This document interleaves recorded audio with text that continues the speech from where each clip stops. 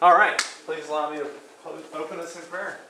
God, thank you so much for this day, and thank you for your goodness and for your love, and thank you that you are at work in your people to will and to do according to your good pleasure. And thank you, Lord, that you have invited us to be about the task of sharing your love with people around us, with the world.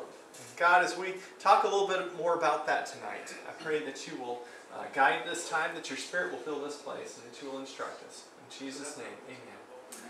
Welcome back. And it's good to have each of you here in session 5 of tonight's seminar. We got 1 week left, and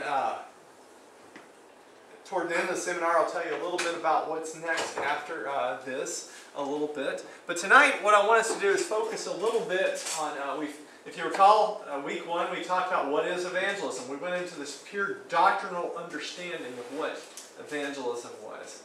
And then in week 2, we took a look at spiritual disciplines and how we can prepare ourselves as Christians to be about the work that God has for us. And then in session 3, we took a look at corporate prayer, how we can pray for one another in the task. Then last week, we finally talked about some methods of how to do evangelism. How many of you guys worked on your testimony? Anybody work on their testimony? A little bit? Did you work Obadiah in? I did not. No. You did not. Yeah, that one verse I wanted to work in. Yeah, you need to work Obadiah into that. There's a sidebar conversation on that that we'll fill you in on later. And we also talked about the Roman road. Anybody working on those verses at all? Read through them? I think you'll find some real value in those. Yesterday I used a few of them in the sermon. Some of you might like, that's a Roman road verse. I don't know if you did that or not. Tonight, though, what I want us to focus a little bit on is how relationships matter in evangelism. And one thing that I hope that you've gotten out of this, and I've said this over and over, and that is it's important for a variety of people to be involved in the task of witnessing. It's important for a variety of individuals, career fields, genders, races, age, to be involved in evangelism. So, if you haven't caught on to that yet, what I'm about to do is I'm about to show you a pie chart, which I love pie. They don't embrace pie in Korea, but I love pie. So I love pie charts. And this pie chart will demonstrate to you why it is important for us to be involved in evangelism. This big orange part, by the way, and this was a study that was conducted several years ago. I got this from Christian Military Fellowships website, from their materials that they have online. And it was a study of, they polled people and they said, who was instrumental in you coming to Christ? Who do you give credit, or what do you give credit to for you coming to Christ? One thing I find is interesting here is gospel tracts on the windshield are not on there, by the way. And they're nowhere to be found on there. I don't know if anybody's ever seen people do that. I don't know it. You know, you can't say the Holy Spirit can't use them, but I don't know anybody that's ever come to Christ through a gospel tract on a windshield. I shared my testimony with you last week. Evangelistic Crusade or TV show was the means by which I came to Christ. Smallest sliver up here. It does happen. But the biggest, over 3/4, in fact, 78% of Christians surveyed in that study came to Christ as a result of a witness of a friend or a relative. So that is staggering, isn't it? It is staggering that that relationships seem to be so instrumental in people coming to Christ. Pastor was second, but pastor was only 6%. So if you're inclined to say, well, let's leave it to the professionals, let's leave it to the super hired holy men and women to lead people to Christ. Only 6% of people come to Christ through them. Sunday school, 5%. Church service or program, 3%. Walk-in off the street. And I find this one funny because I pastored a church in Selma, California, and it was in a downtown area. Anybody ever been to Selma? It's about 20 miles south of Fresno. It's the raisin capital of the world. Like 95% of the U.S. raisin crop is grown within 8 miles of downtown Selma. They have a raisin festival. I mean, everything's raisin, and the names of everything's raisin. Any rate, we were in a downtown area, and the church that I pastored expected me to be available for office hours in case somebody wanted to walk in and come to Christ. Well, it never happened. People just didn't walk in and come to Christ. And so I played their game for a little bit, and after about 3 months, said, hey, I'm going to hang out at the coffee shop. Get coffee, meet people. Seemed pretty good. And that actually seemed to be more effective. But people walking off the street, special needs, 2%. And then personal visitation, 2%. And a lot of churches are big into going and knocking on doors. Only about 2% of people came to Christ as a result of that. People nowadays really don't want people coming over to their house quite as much. They don't trust people. They feel like it's unsafe. If you ever come over to my house, understand it's not visitor ready. And I imagine that resonates with many people as well. So 78% of people said that a relationship with a friend or a relative or a coworker was instrumental in them coming to Christ. So it's important that we have a variety of people involved in the task of sharing Christ, in the task of evangelism. Yes, sir? Seems like all of our time, money, and resources go to that smaller piece. Bingo! It really does, doesn't it? That is a very good point, and that's one I hadn't considered, but I think you're spot on there. When you consider how much it costs to, several years ago, again, while I was pastoring, and we had Billy Graham come to Fresno, and they rented Bulldog Stadium at Fresno State. And it happened to be Fresno was number 6 in the nation, so that at the time, and Trent Dilfer was the quarterback. It was a real big draw there, and I was actually on the committee that oversaw the planning and the amount of money that it costs. And understand, Billy Graham didn't get a red cent from this. The amount of money was staggering that it cost. Hundreds of thousands of dollars. Now, I'll be the first to tell you, if one soul came to Christ as a result, it was worth it. But, 0.5%. So that is an excellent point. Thank you for seeing that. Absolutely. And so, it's very important. So, as we consider that, as I've shared with you a little bit about the diffusion of innovation theory, that's a basis for a lot of the research that I did. Again, it's a theory that studies how people adopt innovations, how people adopt new ideas. And 2 characteristics that I want us to focus on in considering how we can evangelize through the relationships we have in our life are two of Dr. Everett Rogers, the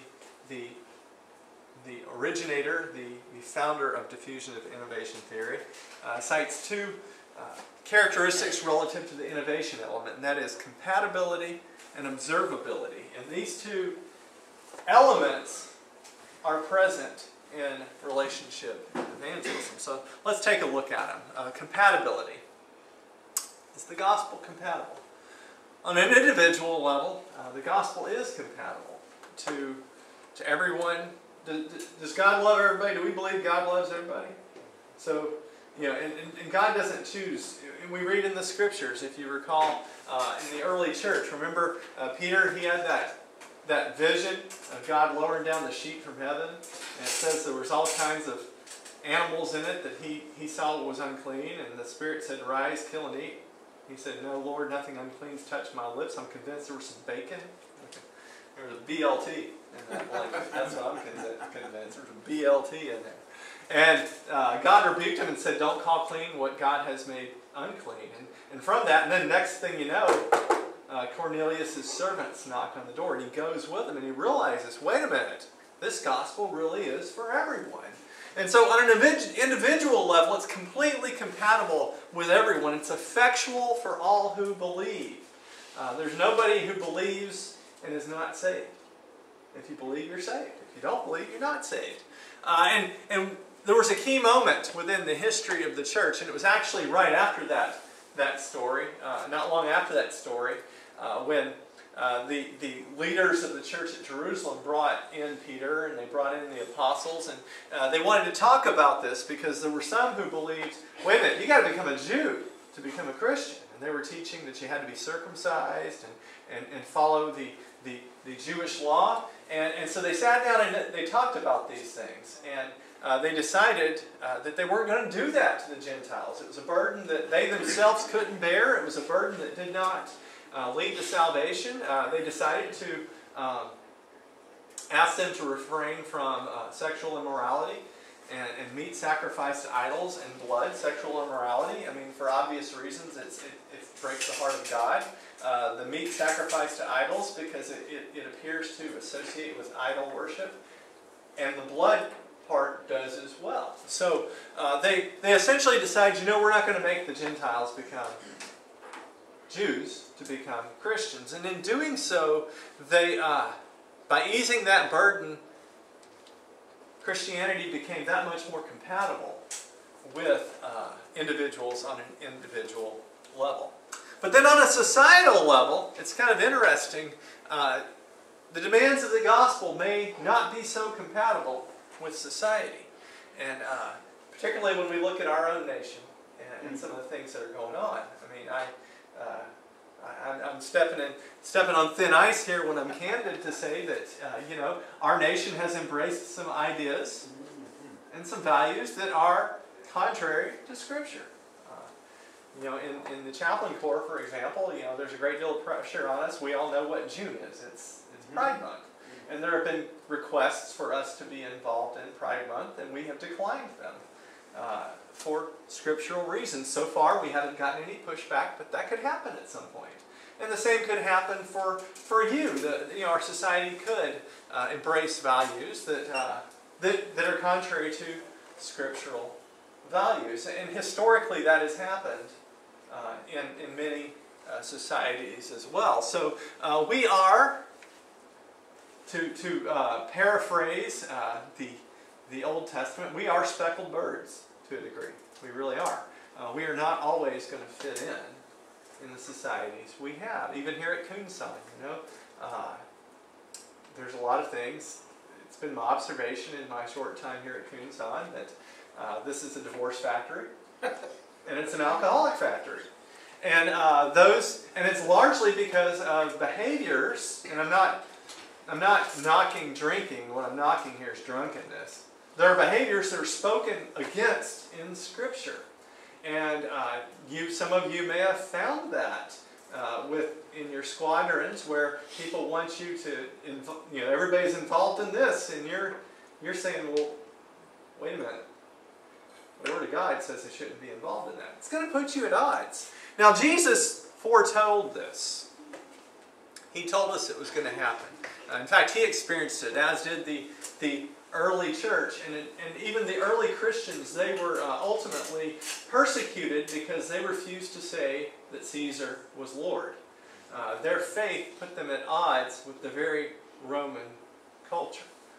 The complete irony of that was it was the Roman culture that actually made it easier for them to spread the gospel. And so Rome, when they wouldn't bow to Caesar, started persecuting them. And as I pointed out in yesterday's sermon, the persecution just seemed to spread the gospel. In fact, one of the early church fathers made the comment that the blood of the martyrs is the seed of the church. And so a couple ironies. Number one, Rome made it easier for them to spread the gospel. And then secondly, when they started being persecuted, people took note, and it drew attention to Christians, and they grew even more. So what Rome tried to destroy blossomed. And then Rome fell, and guess what was still alive? The church. And so people all over the world have been persecuted for adhering to values that are contrary to the larger culture they live in. And so I think it's important for those who are practicing evangelism to when inviting others to Christ, to help them to understand that they're inviting them to a degree of incompatibility with the world. Now, that said, it is worthy of noting that some people are drawn to incompatibility. Some people are drawn to not doing the same thing everyone else is. And I believe part of that could be that rebellious spirit. Honestly, part of it could be the Holy Spirit. There are some people that the world has left them broken. And in fact, the chaplains, we see this all the time here at Kunsan. As I mentioned, the whole divorce factory and drunk factory. We get a lot of people come into our building just saying, this place is nuts. I'm going nuts. I need something different. And so don't let the incompatibility with society necessarily, it's not a bad thing. It's a very good thing. And it may be the very thing that draws people to Christ. But I think that we need to have integrity and make sure people know we're not asking them to be like everybody else. We're asking them to be different. So there's compatibility, but then there's also the observability. Up there's a quote from Mahatma Gandhi that breaks my heart every time he reads it, where he said to a group of missionaries, "I like your Christ, I do not like your Christians. Your Christians are so unlike your Christ." That quote breaks my heart. And I think what breaks my heart is it's often true. It can often be true. It can often be true that people will claim to be Christians, but their lives do not reflect Christ. Now, the fact is, and I've heard people say, well, I don't want to be a hypocrite. The fact is, we all do things that are hypocritical all the time. And we all make mistakes. And I really am not convinced, though, that the world is expecting perfection of us. In fact, some of the greatest opportunities for sharing Christ I've ever had have been when I've messed up. And I've been able to go to them and say, yeah, I messed up. It's those humility moments sometimes that create the greatest moments. But the fact is, many Christians are unabashedly not like Christ. And that breaks my heart every time I read that quote. Now, as I mentioned in session 1, we see in the Old Testament that evangelism is centripetal. In other words, it was drawing people in. It was a come and see mode of evangelism. And a big part of that was the different ways in which God's people lived. God expected His people to be different. Much of the laws that were given were about making a people different from the people around them. The rules as far as how you treat people, even things like not making a garment out of cotton and wool, and that was because that was associated with idolatry. One of the oddest ones, I don't know, it's several places in Scripture. Everybody read that verse that says, "Do not boil a young goat in its mother's milk." Anybody ever read that one? It's several places in the law, and you read it, it's like that's not a verse I'm going to probably, what's your life verse? It's one of those, and if you write in a card, if you want to have fun with people, look it up. Just the reference, they think, oh, they thought of me, and they look it up. It can be kind of like that. But the reality was that was associated with an idolatrous practice among the Canaanites that they were running out, where they would literally boil a young goat in its mother's milk. It wasn't a cooking thing. It was a means of sacrifice. And so God, in giving His law, wanted to make the people different. He wanted them not to fit into the culture. Because the culture was a mess. In the same way, our culture's a mess too. And so we see in the Old Testament, God wanted them to honor Him as a witness to the nations. And when they didn't do so, He brought punishment. Right now I'm studying through the book of Judges with a couple men here on base. And that's one thing we see in the book of Judges. There's a pattern. The people run away from God. God sends an oppressor. The people cry out. God sends a deliverer. And then wash, rinse, repeat. That seems to be the pattern that happens over and over again. And so it was about honoring God and lifting up His name. And then we look at the early church. The early church was expected to maintain a lifestyle that demonstrated hope to those observing. One of the in Acts chapter 2, it says that the people had all things in common. Now, I've seen people that have used that to try to advocate communism. I would suggest to you that that's not communism, because communism is atheistic in nature, and even in communism you have power. If you don't believe that, look north. And there's a nation of starving people and one pudgy guy. I mean, it's not It's not an equal society. But the reason they did that was because the gospel was at stake. They made a lot of decisions. There were those who chose careers based on the gospel. There were those who married based on the gospel. There were those who didn't marry based on the gospel.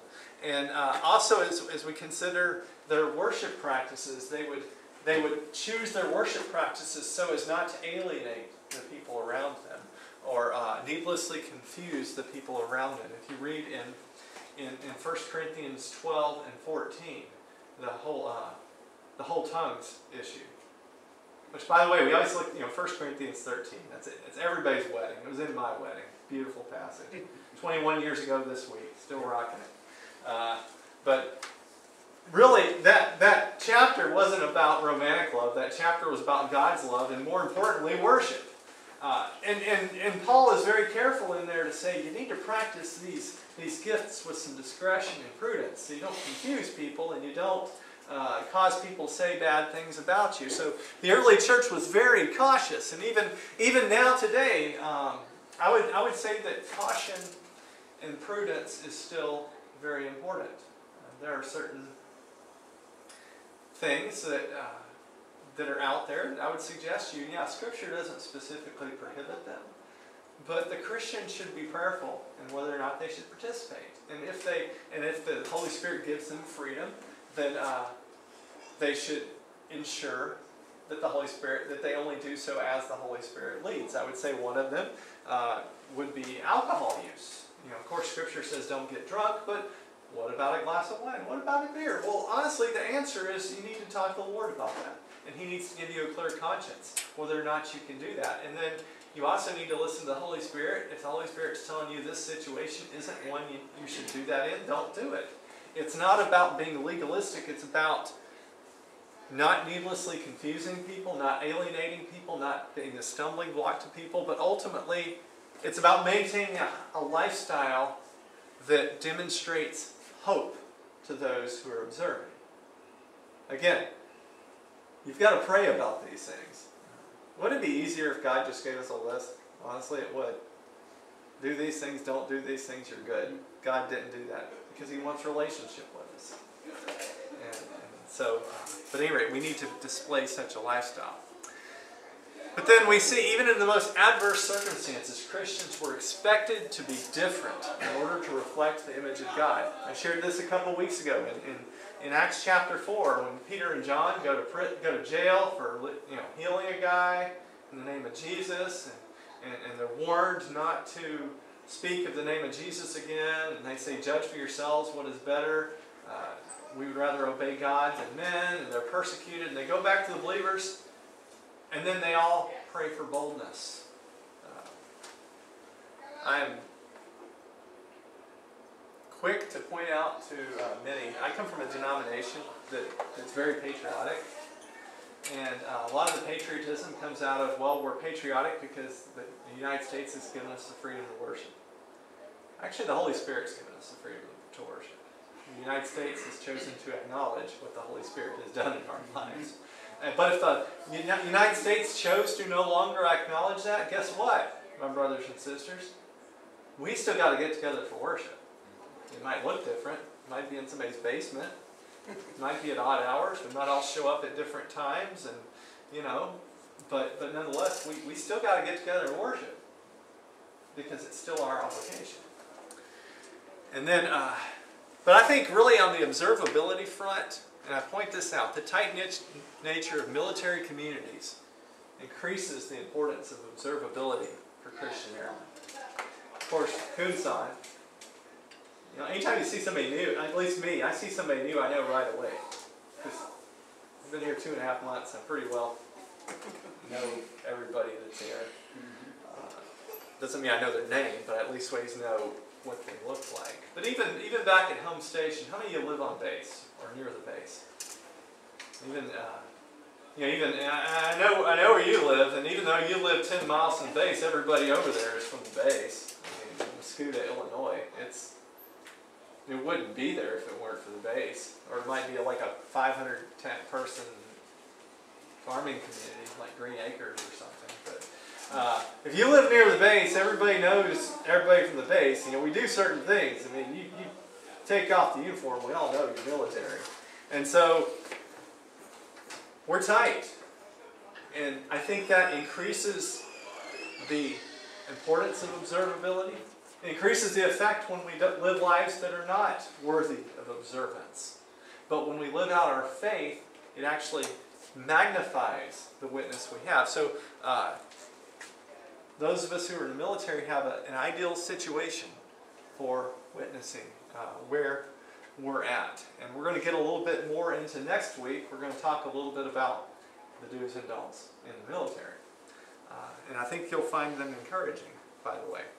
So, compatibility, observability. Now, I want us to just do a breeze through Scripture real quick to see some examples of when relationships have opened the doors for evangelism. We see Andrew. And every time, one thing I love about Andrew is every time you see Andrew, he's bringing somebody to Jesus. In John chapter 1, we find Andrew meets Jesus. And the first thing he does is he goes and grabs his brother Peter. Okay, so it was a family relationship.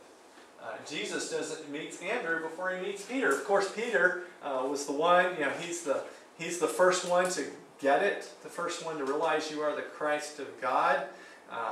When Jesus says, upon this rock I will build my church, I know that our Catholic brethren interpret that as Peter. Actually, scripture, in the Greek, it's the confession of faith that he's building his church on, not Peter.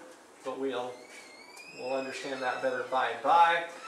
But nonetheless, Peter ends up being the more prominent one. But even though Peter's the more prominent one, who brought Peter to Jesus? It was Andrew. So sometimes those behind-the-scene quieter people make a big difference.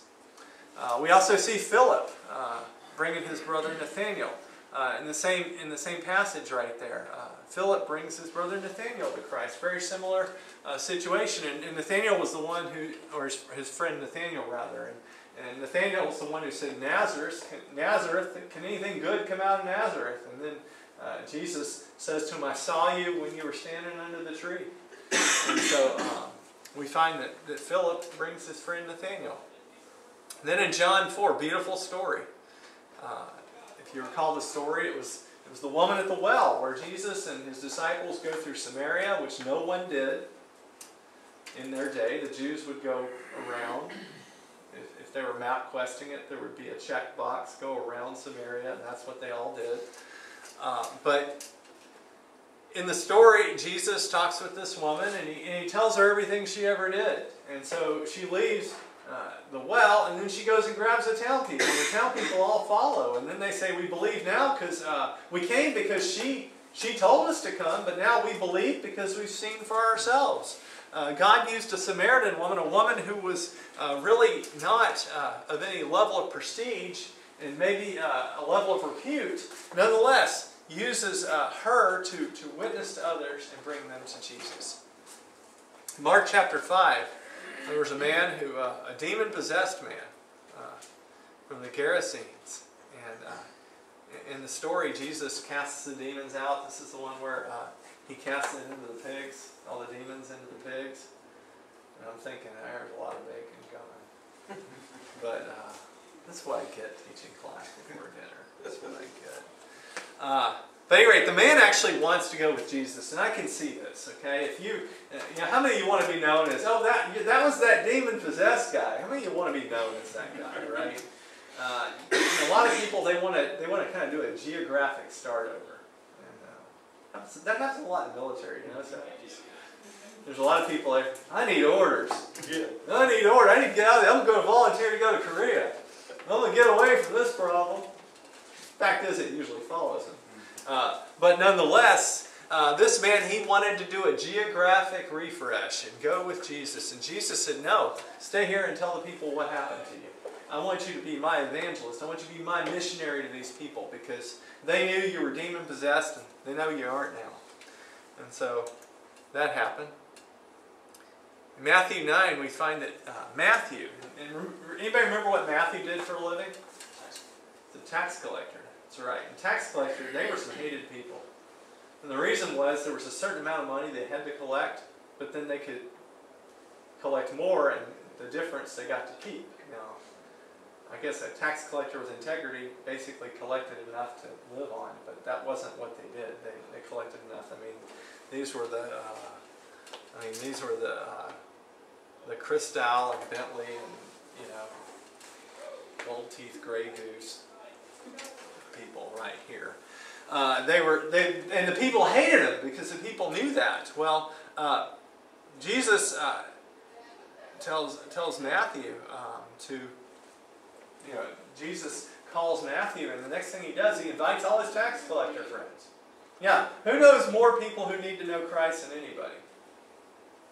People who just came to Christ. Because what happens over time is, and we'll get to that in a little bit, fewer and fewer and fewer people who don't know Christ. And so Matthew did. Then Zacchaeus did it. You've heard the story. Zacchaeus was a wee little man. A wee little man was he. Yes. Climbed up in the sycamore tree for the Lord he wanted to see. And then Jesus said, "You come down. I'm going to your house today." Remember that? And then what did he do? He had a dinner party. Again, Zacchaeus was also a tax collector. But he had a dinner party for his friends. Zacchaeus did it too. In Scripture, Jesus was accused of eating with sinners and tax collectors. And in one translation, it says prostitutes there. The Pharisees meant to say that for evil.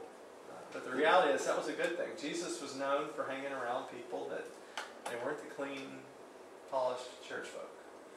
And yet Jesus, we know in Scripture, it was he who knew no sin. So he wasn't defiled by the people, but he hung around them a little bit. He hung around them anyway. As I pointed out yesterday, just because people sin in a way that we find unthinkable doesn't make them untouchable. And then moving forward, the story I told you earlier about Peter having the dream. And then Cornelius, he got to speak to Cornelius.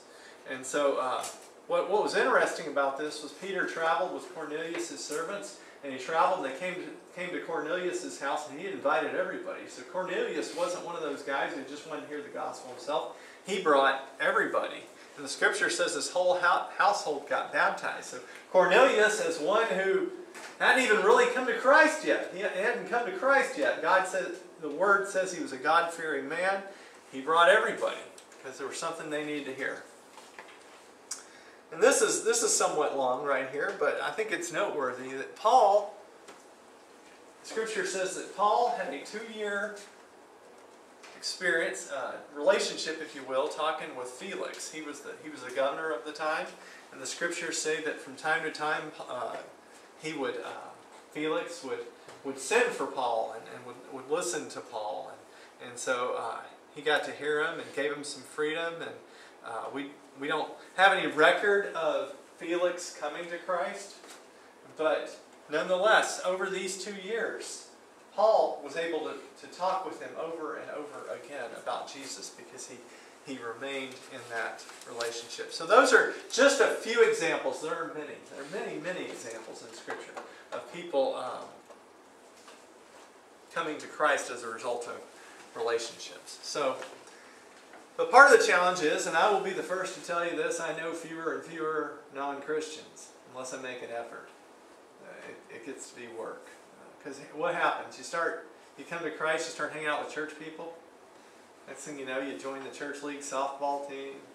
Start, doing dinner with church people. And, you end up doing, church can take over your life. The next thing you know, you don't even know your neighbors. And I know I was convicted of that a couple of years ago. There were some new neighbors moving in. And it occurred to me, it's a military town. It occurred to me, I didn't even know the last neighbors. So I just said, well, I'm going to go know these neighbors. And they might be watching this. And, so they could be. Okay, Matt and Julie, I'm praying for you. But they're good people. But I'm glad that I got to know them. But it can be easy to completely be in that Christian bubble. So how do you build evangelistic relationships? These are 6 pointers that Precept Ministries puts out here. First of all, ask, who do you know? You don't have to go. We all know people already. We work with them. We send our kids to school with them. We eat and DFAC with them. We run into them at recreation events. We I don't know, do Oz's CrossFit class with them or whatever. Is to start out by saying, who's around me? And then what do you know about them? You may know more than you think you know about them, or you may not know anything about them. But how do you get to know people? You got to talk to them. You got to ask them. And I'm an introvert, so that's hard for me. That's work. But you got to spend time with them. You got to get to know them, right? And this is you guys know this stuff. This is easy. And then start to pray for them. As we mentioned a couple weeks ago, it's important to just start praying for people. And that's a privilege and an honor that I know that I've been able to have, is just to pray for people. And I pray for all of you guys daily. I look at this list and I pray for you guys. And it's a real honor to be able to pray for people. And even for, get rough with names. It's like the lady who sits third row over, second bike back in my skipping class. I'm going to pray for her. It could be some, God knows who they are, and work on it, and you'll know her name, And then make connections. Look for opportunities to make connections. I realized the value of this as a young pastor, again, Selma, California. One of our trustees at the church had a great idea. He said, Pastor, I think it'd be a good idea if our church joined the Chamber of Commerce. I said, what are you thinking? He's like, well, the last pastor just didn't know anybody. True that. So I joined the Chamber of Commerce, and that was a great opportunity, because once a month they'd have these mixers, and it'd be at different businesses. We actually hosted one once. It was the first alcohol-free Chamber of Commerce mixer ever. What's that? Was it the best potluck? Was the best potluck ever. Casseroles galore. Yes. We love carbs. They even brought the funeral type food. So it was the good stuff. But look for opportunities. And the Air Force gives us a lot of good opportunities to make connections. Getting involved in I-6 or AFSA or CGOC or whatever. There's a lot of good opportunities. Then love them. I think people know when you love them. And I don't know about you. We don't love perfectly. But I think people know, even in perfect love. I think they know that you're making the effort. And love's not always warm and fuzzy. Sometimes it is sharing the word with them that no one else will. I know I'd a whole lot rather, if I'm messing up, I'd a whole lot rather somebody come alongside me and say, dude, you're messing up, than have someone give me a hug and just say, Jesus loves me, and not tell me I'm messing up. And then help them grow in Christ. And this is something, honestly, you can do even, if maybe they don't love God, they hate God, they don't want anything to do with God. You know what? Just, the Bible's full of wisdom. As you speak wisdom into their lives, I've shared this before. I read a chapter of Proverbs every day. And part of that is I found so much applicable in the book of Proverbs that allows me to speak into the lives of those who don't love Christ. And then where'd you get that? Well, let me show you. And yet they're starting, the word is going into them before they even know it. And so these are just some practical tips. Now, I've gone, 5 sessions? Doing like 98% of the talking. So, what I'd like for us to do is just to spend a few minutes now brainstorming either things we've seen, or things we've done, or things we've seen other people do to build relationships that have a kingdom impact. So what are some things you folks have seen or done? Go ahead. I turned one of my bedrooms into a barber shop, and I cut hair for free. How about that? So I've cut 87 heads of hair free. Mm-hmm. And I've counseled numbers of people in my life on issues they didn't have in marriage and all other stuff. Mm-hmm. So you're making connections. Met a lot of people. You're loving them.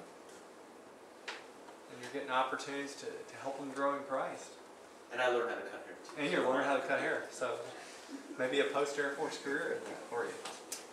One of those swirly things. Call you Floyd. That works. Anyone else? Volunteered here and other places. Yes. Oh, yeah. Stepped out of my comfort zone. Really focused on that here, and I know more people now in this time than I thought I could have. A lot of people have come to Christ through this building over the years. And it is an unabashedly non-faith specific facility. But it gets prayed over. And I really think that we have a wholesome environment here. And come on, Goins. And if you feel like you need to pray for something, pray that Bill Goins gets another extension. He's in Pack House right now. Because and I love Bill, and Bill's a man of God too. But if Bill leaves, he's taking so long. and that lady is irreplaceable. And she loves Jesus. So yeah, thank you for volunteering here, because it makes a big difference. Others.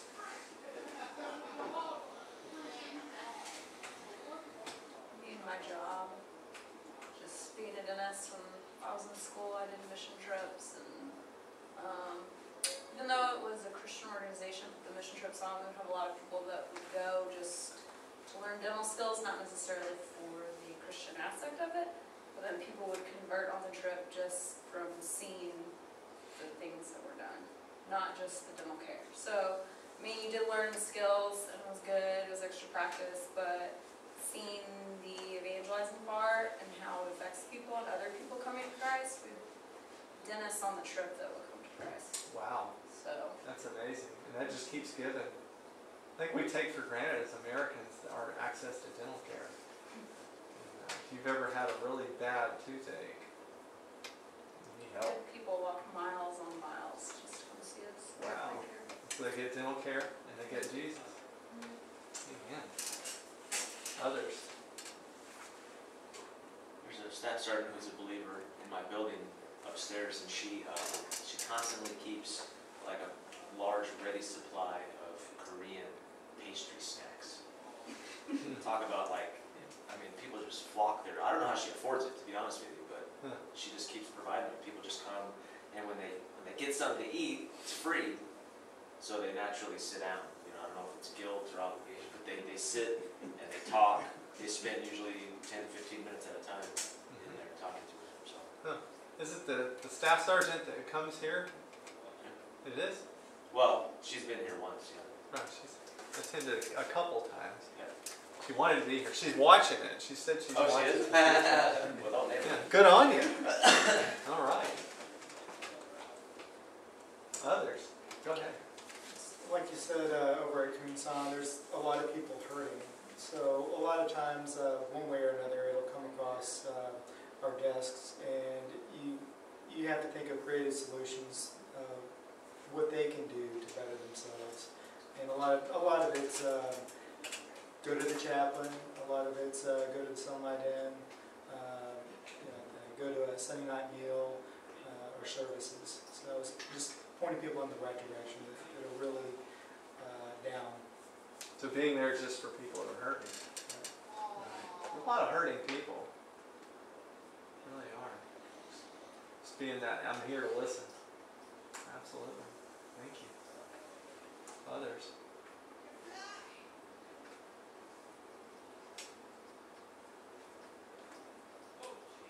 There are all kinds of ideas. All kinds of ideas for ways we can make relationships that will bring kingdom glory. And sometimes it does mean putting ourselves in awkward situations. As I mentioned to you, I am an introvert, so sometimes just going to the social events, I have to. I won't ask anybody to raise their hand if they feel the same way. I know some of you do. But you know, if you're not around people, you know, if you're in your room watching Netflix, you can't get to know people. And so while I love me some Netflix, sometimes, you know, you got to get out. You got to meet people. So I encourage you to consider thinking of that. So with that, we have one session left. But what your homework for this week is, and we talked about several ideas as far as building relationships. What I want you to do is to be intentional this week and to pick an idea with the goal of building a relationship with someone who needs Jesus. It could be, you know, maybe going to lunch with them. It could be cutting their hair. It could be giving them pastries. It could be if you know someone's hurting, you're doing that. I think they already get free dental care, but it could be something else. You know, the sky's the limit. But really, all I ask of you is think of someone, and as part of that, if you're recalling the list, you know, you want to pray for them, and be praying for them even now, and make that connection and love them, and just take that opportunity to get to know that person. And that doesn't mean, you know, and here's where traditional evangelism tends to think, you know, oh, by the end of lunch, I gotta preach the gospel to them. Look, if they're open to the gospel, do it, but make it about building that relationship and loving them to Christ. I mean, at some point, of course, people have to hear the gospel, but that doesn't mean, you know, by the end of this 45-minute lunch, you know, just go to the bowling alley in Youngsworth, and hey, slow roll that. You know, get my bibimbap to me a little bit slow, because I need to make sure and lead this person to Christ. That's not what I'm encouraging you to do. I'm encouraging you to be a friend to them, because as we saw, that's where the majority of people come to Christ. So, we got one more session. I do urge you to please catch up on YouTube if you can do that, because I will be doing a post-test at the end. It looks a lot like the pre-test. In fact, it's the same. But the goal is to measure if there's been a change. And next week we're going to focus a little bit on the workplace, what the do's and don'ts are, and then there's going to be an epilogue in there that will show it put into practice in Scripture. And also, one other thing that I'd like to invite some of you to consider, and this is one of those things that, you know, at the end of the seminar, you know, I'm going to give you the post-test. I'm going to want to sit down with some of you and kind of interview you about your perspective as a Christian airman in the Air Force, your experience. All these surveys, by the way, your names won't end up in anything printed, so there's no worry there. But I would like to, as a second portion of this, form a mentoring relationship with some of you.